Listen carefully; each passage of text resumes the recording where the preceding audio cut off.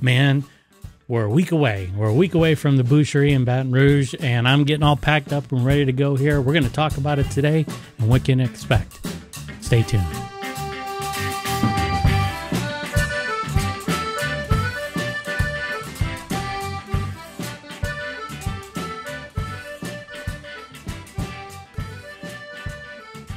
Now, what's coming up this week is more than just the Boucherie. Boucherie is celebration of, basically butchering, and this is something that goes back hundreds of years for the Cajun community in and around Southeast Louisiana. What is special about this particular event, at least for me, is that I get the chance to go home and actually reconnect with my cousin, who I haven't seen in 20 plus years. So this is going to be a great time, and this will be the last time we see each other on camera before we actually see each other in person next week. So let's go ahead and bring David in, and let's start talking about what to expect at the Boucherie. All right, so I got cousin David here, and we are, just like I said, a week away from this Boucherie, and the closer we get to it, I get more and more excited. All the little tidbits of imagery that you've been putting up over the week has gotten me really excited. But at the same time, I got to be honest with you, I've never seen this live before. Yeah. Right. And I know that this is something that a lot of people, maybe they're a little bit squeamish about. I would admit to that to some extent. Yeah. You see a lot of things that normally when you get the final product at the grocery store, it is well past the stage of what we're going to see on Saturday. But so speaking of which, Saturday we've got, there it is. Yep. So, all right. So you guys are going to, now Jordan will probably skewer me, but he doesn't know me well enough to do that. But how do you pronounce that? Well, he probably scare me too. I think it's like Fête de Boucher, because we say Boucherie. Right. And, but Fête is like a festival of the butchers. Okay. Is what it basically, our party of the butchers type of thing. So there's a lot of fêtes that you will see throughout South Louisiana celebrating that. So, so bouchers, I guess, or boucher, well, not chez, but it just depends on which part of South Louisiana you're from. Yeah, the only time I think Boucher is, I think Bobby Boucher from... Yeah, Bobby Boucher. I'm good H2O. That's right. So I see, on this little pamphlet here that you sent over, starts at 8, right? Yep. And goes till 3. Now, 8 a.m. is when the gates open, right? Right. Okay. To the general public. Now, like if I show up at 8 versus showing up at 10, am I missing something? Am I, is it? It kind of depends on the stages that you want to see of the different products and the different tables that we're having. Okay. So, even long before everybody gets there, he has all of us butchers arrive no later than 6 a.m. because he does a breakfast for us. Right. Because, the fact is we'll be working at the tables and really won't be stopping to eat anything. They will have some in the past. They've had like some things for the guests. They might come up, they might be able to buy some stuff. Or in some cases, some of these tables may have little side samples for folks to take. This is some behind the scene, this is behind the curtain, folks. So what it does is all the butchers are in the room, and so he's already assigned lead butchers to the different tables, and then he, based upon their request and what things that they would like to learn to cook, or have cooked in the past, they will go to a certain table. So I'll be leading the red and white boudin table. We do a prayer even before that's done, thanking God for the animal and for the fellowship and all. And then they'll bring it's like usually 300 to 400 pound pig. They'll bring it to a station, and then they'll start preparing it. And so usually by 7 o'clock, is when, some folks might get in a little early and see some of that. But usually by 8 o'clock, when the main gates are open, you could come in and you could see that part where they're actually breaking down the animal. But they'll be doing that. They'll shave. They'll show you how they have to shave the hair off the pig before Right. they even cut it. So those are like old methods. So you'll see that part.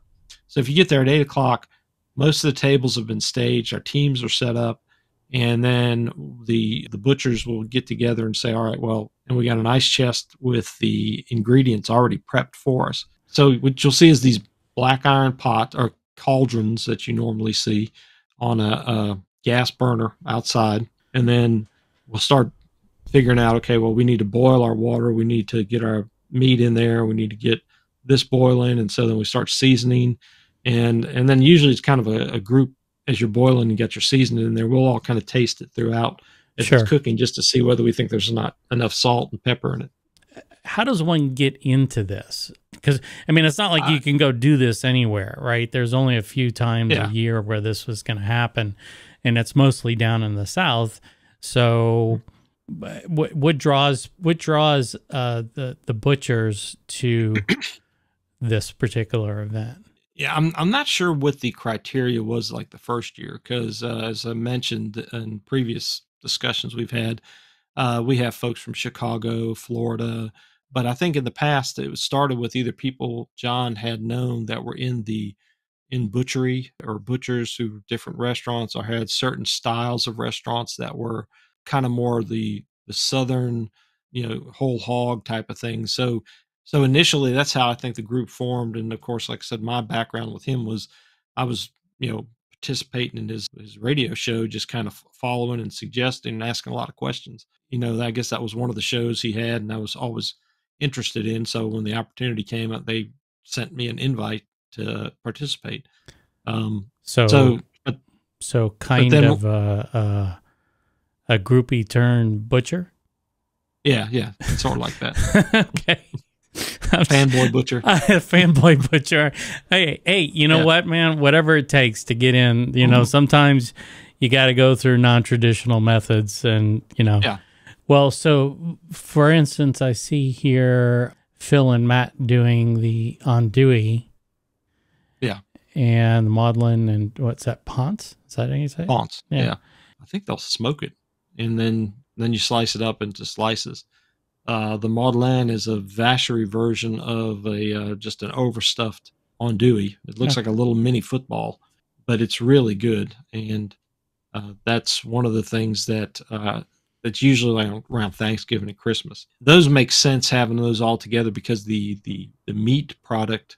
Bill's from Chicago, Illinois. Is that the tall dude? That's the tall dude with the overalls and the beard. Yeah. So he's got a line of products that you may want to pick up his pork mafia seasoning blends. So he's got like a Texas Gold, which I believe he's got like a Carolina based one. I think he's got a Memphis Mud, which is really good too. And he's got a Louisiana. But you can't really find them in probably sporting goods stores and stuff around the South. But you can order them online, usually like in a big pound bag. But he will have smaller shaken size that you can use to get those.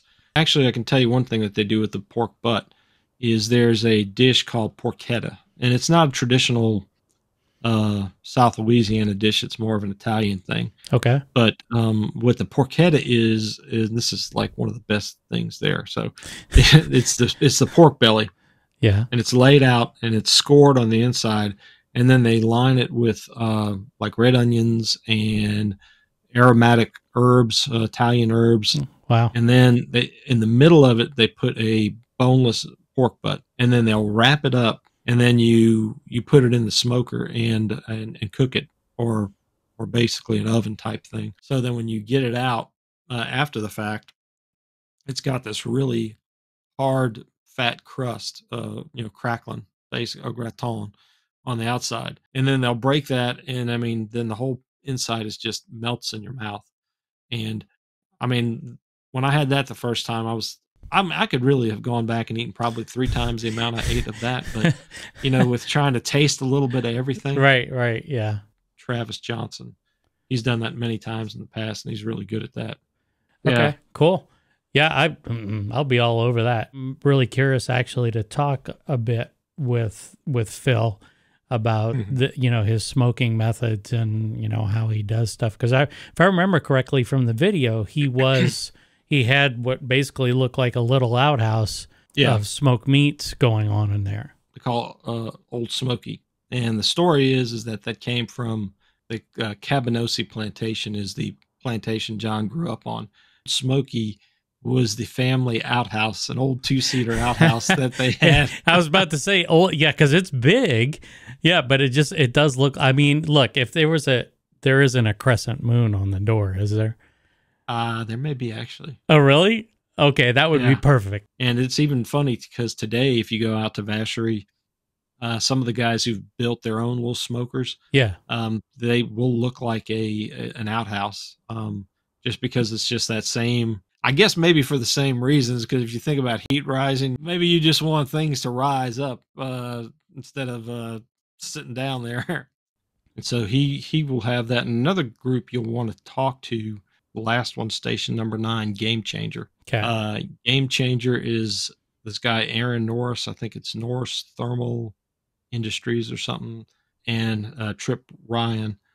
These two guys, Aaron, I think, developed this basically a way of smoking in a restaurant, but without having to have the big accessories, all the space and all that. yeah, It's all very computerized. yep. It's probably one of the earlier methods I've seen of using the wood pellets. I really do actually appreciate the technology involved with doing something like that, because it is pretty cool to think about that you can get a good product that tastes authentic. Yeah, I mean there were times where a restaurant was 30 miles away, right? And I had Yeah. that little computer doodad set up, and then I call it doodad like I've not been in the computer industry for 30 years, but I'm saying I set the monitor up, and then I got all my temperatures and my limits and my alarm set, and I drive home. I leave the hood fan on and I drive home, and everybody's like, "Well, what happens if it catches fire?" So I'm like, "Well, it's in a ceramic pit sitting underneath a hood that has a fire suppression system." So anyway, And you get a great point that even if with all the bells and whistles on it, in the sense of in a restaurant, with the quantities that people are expecting to have available at all the time, and so it is really a cool product to see, because it stands about. It's kind of like a modern outhouse. It's steel, but it's got multiple trays right. in there, and in fact, they'll do. I think it was maybe 4 or 6 years ago, they did a small alligator that they smoked in it. Going down this list here of people, you've mentioned Vance Vokerson. Yeah, Vokerson. Yeah. Vokerson. I remember you saying Vance was a bit of a character, and from the video, I knew almost exactly who you were talking about because of that. Yeah. You were describing people to a T, and I don't pay attention to the lower thirds, where they have like, Yeah. Your name. It's like it's something a lot like when you get introduced to somebody and you shake their hand and you've forgotten their name. Yeah. As you're shaking their hand. Yeah, that's the kind of thing with the lower thirds do for me. And he's working on Italian sausage and smoked sausage, which means I want to get to know Vance, because that sounds like a station to be at. He's of Creole descent, right, and German descent, and his family's Vokerson Sausage, I think it's what it's called, Sausage Company, and he makes the Creole hot sausage links, is what I think that they're kind of very renowned for. And I think most of his sausages, or his family's sausages and meats, would go to were like kind of exclusively used by Leah Chase at her restaurant. And so, and his wife has put out quite a line of specialty mustards that they've they've done, and they've got some of their kids working in the business as well. If you go to their Facebook page, they really do a good job of creating little vignettes and dance scenes and such. And like you talked about him sitting at the talking at the one of the tables during the Boucherie, kind of singing. He's got a really great voice, and they've done things like around their pool in their backyard, kind of It looks spontaneous to me. I mean, but I'm sure it's very well it's probably rehearsed, planned out. Yeah, yeah. I really want to talk to him more, and obviously the two products he's making, I'm all about. So then we go to your station, and you are there with Todd, who you mentioned, and so you're doing white and red boudin. White boudin is the meat only, and then the red boudin is with the hog's blood. Is that correct? Yeah. Okay. Yeah. So, the difference between the boudins and the other sausages is that if you go throughout South Louisiana, boudins are kind of cooked up. They're very similar, but they're very different. The people like Best Stop and Don's, those out and around Scott, I think that their version is the kind that I really enjoy because it's a mixture of pork meat, little organ meat, in this case liver, and then rice, right. Medium grain rice, I think is what I know that's what I use. But it's like a 60-70% meat to rice ratio. Right. So what you'll see is that if you do a smoked sausage, you use the same casing, but your meat will be raw. With boudin, you will boil the meat and the liver first, and then you'll take that and let it cool, and then you will grind that up with some of the other vegetables. Then you take that rice and then you mix them together, and then you finish it off with some of the broth that the pork was cooked in. Traditionally, it was either poached or it was either steamed. And then over the years, it's become really popular with putting it on a grill. And then the first time I ever had it smoked over pecan wood was at from Best Stop. Really became my favorite way to have it. If you put it on that smoker for an hour or two with that pecan wood, it transforms the flavor even more. Yeah. A lot of people will complain, I bought that boudin. I just couldn't chew that skin on it. It's like, well, you couillons, it's not cooked. Well, so that, and what I've been doing up here is that, like, when I get Best Stop's boudin, I will put it in the air fryer, and the air fryer will crisp it up nice and good and cook it or heat it. It's already cooked, but it heat it all the way through. So it very, very pleasant. Matter of fact, I'm with you 100%. Well, after you get back from the boucherie, you'll have a like I said, that booklet I was showing last week, right? And you just get all your boys together and you just say, look, guys, this weekend we're gonna make they're gonna look at me like scratch. They're gonna be like, Dad, you are out of your mind. I would really like to go see Best Stop's new facility, and I'm hoping I can somehow finagle my way in there, because I would love to see how they do things. You hit on a twice, you've mentioned it or alluded to it, the fact of the appreciation of what goes into making these things. Yeah. One of the things that, if you want to call it, excites, but does excite me about this, is that for people who are uninitiated or people who take for granted the food supply chain, that this is a way to really kind of see it as that animal transitions to being food on your plate. You get to see that process, and I think it helps you develop a better appreciation for what goes into it. But as your ordinary average citizen, you go to your butcher shop and you pick out a cut of meat, or you pick out some sausage, or maybe they've already done the links for you. All you have to do is toss them on the grill. But you've not done hardly any work. You're just essentially cooking and maybe heating, but that's it, right? And that's the thing that's really cool about this boucherie, is that you really do get an opportunity to see something that not many people do see. I was wondering the same thing the first time that I did it, and I actually, it was not as bad as I thought it was going to be. I'm excited about understanding the process for some of these dishes. We've got, raccoon and rooster stew. Okay, I will go on record right now. I have never had that. I don't even know what to think about that. But raccoon and rooster stew. Yeah, the raccoon and rooster stew. That was the opportunity Chef John gave me to lead my own table, because his theory was that because I'm coming from Alabama, I should be in charge of the coon and rooster stew table. You got to tell me, because anybody else that's watching this, what the hell does raccoon and rooster stew taste like? You will not believe it, but it is really good. I mean, it was almost like a very like a wild game, a mix between a wild game and a chicken Okay. gumbo. All right. In a sense. All right. The recipe, in fact, that was one of my favorite ones to make. We didn't just dump everything in there. We kind of judiciously said, well, that looks about right. And then we started adding our stocks. And it was a really cool way that we were all tasting, is like, and this needs some hot sauce. We didn't have any hot sauce, but somebody on the other table had some, or they could get you some from the kitchen.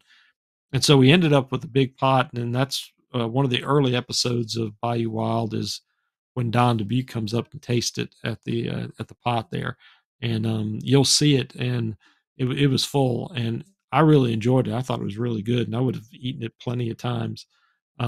So don't let the name scare you off. You know what? Honestly, with everything else that's on this list, that's one of the least. I mean, that one, I'm like, okay, I know what that is, right? Yeah. Rooster to me is, just chicken. It's chicken. And raccoon is usually what you end up shooting, because they're going through your trash. And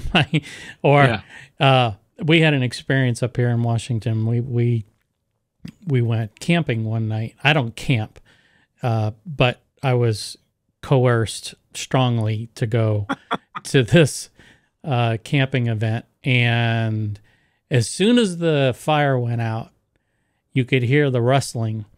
And then all you had to do was just take a flashlight, and you just aimed it up in the trees.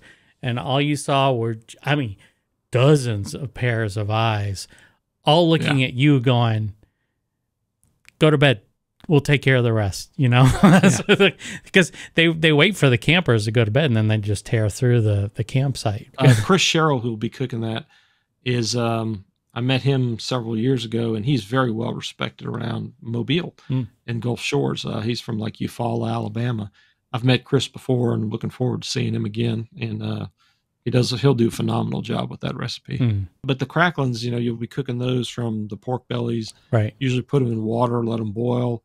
Once all the water boils off, you've rendered all the lard. Right. And then you take those out, and then you'll reheat the grease even hotter. Right. And then you put it back in, and when you put it in, the skin will pop. Yep. And so there'll be some of that. So that'll be really, I look forward to that all the time too. Yeah. So we got pork and sausage fricassee. The sausage fricassee, that's just basically another, just some of those other pork pieces. Right. Right. Maybe pork loin type of things and sausage. That's another good stew.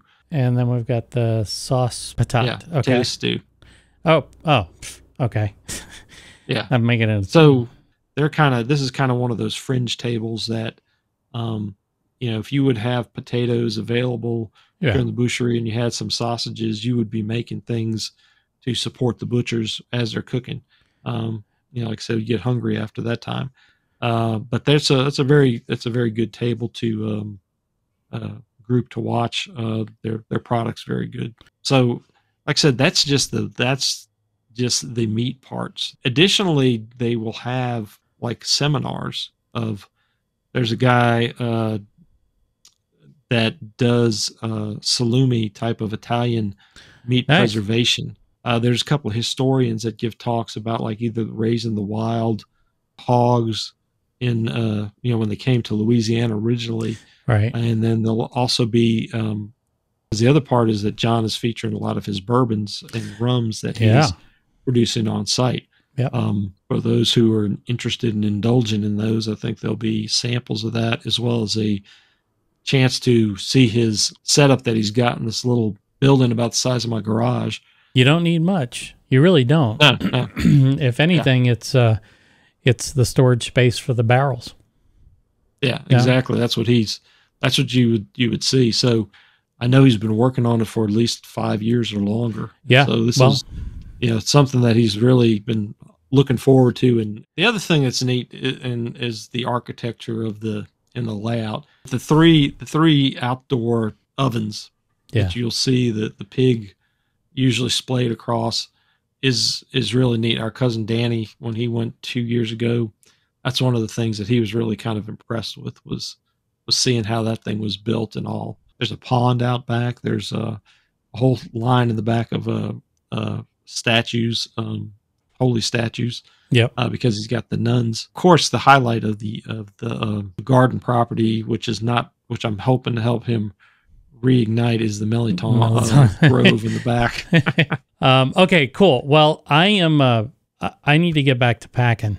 This is the first time I've actually taken the studio more than 20 miles from the house, and not to this extent. So I'm trying to take my wish list and then cull it down to the essentials and hope that it all works. You know, that's the hope, at least. But in any case, I'm going to see you in less than a week, which is pretty rad considering it's been decades since I last saw you. So yeah, I'm definitely looking forward to it. And oh yeah, me too.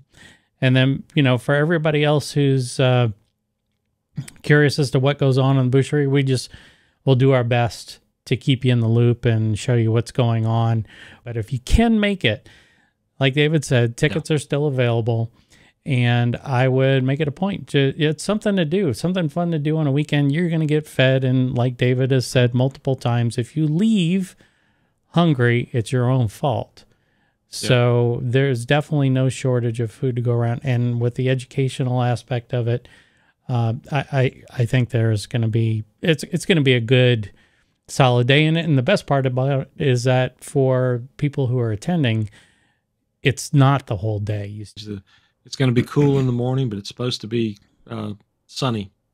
I mean, it's perfect Boucherie weather. It's one of my favorite events. I mean, because, you know, with both sides of our families having, you know, as our grandparents have passed, you know, we don't always get together as often as we did when we were kids. Sure. There's some of that it's kind of, you know, I look forward to it because I already know that the food's going to be good.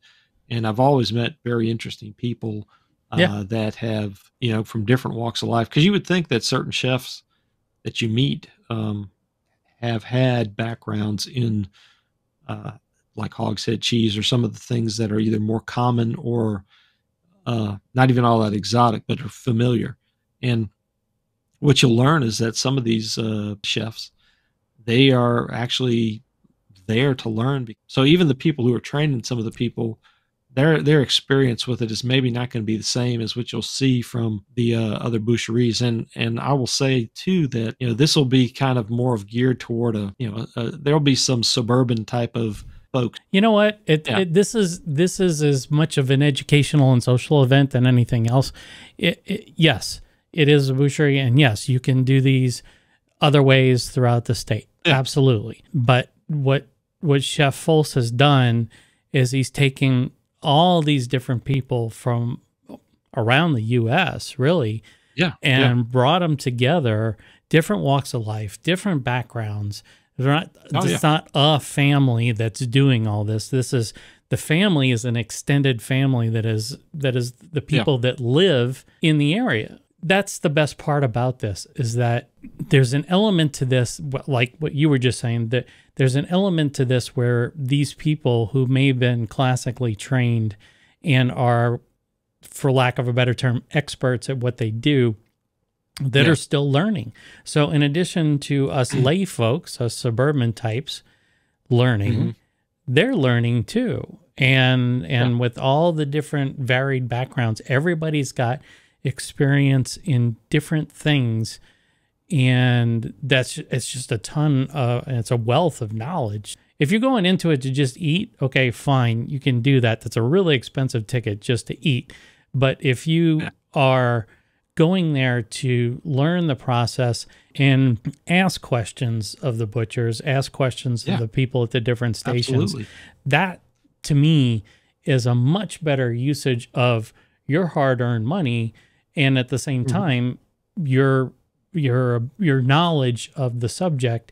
I'm getting myself excited just talking about this, but I mean, it's just something that people don't get a chance to experience. What Chef John has said is, yes, this is normally a family affair or families affair Yeah. that get together, but I'm bringing in people from all walks of life into this event so everybody can learn, everybody can benefit from it. And regardless of whether or not you use it yourself for your own cooking down the road, doesn't matter. It at least gives you, like we were saying at the beginning, it gives you an appreciation of where your food is coming from and how it's prepared. That is what makes John's Boucheries unique, is because even though it's not just simply just the family and the local, it has a whole lot. It gives you that opportunity to talk and meet people and learn. And then it's also cool to have people who grew up where their grandparents cooked it share their memories with you. Other than we know we've probably got another first cousin who's going to show up there.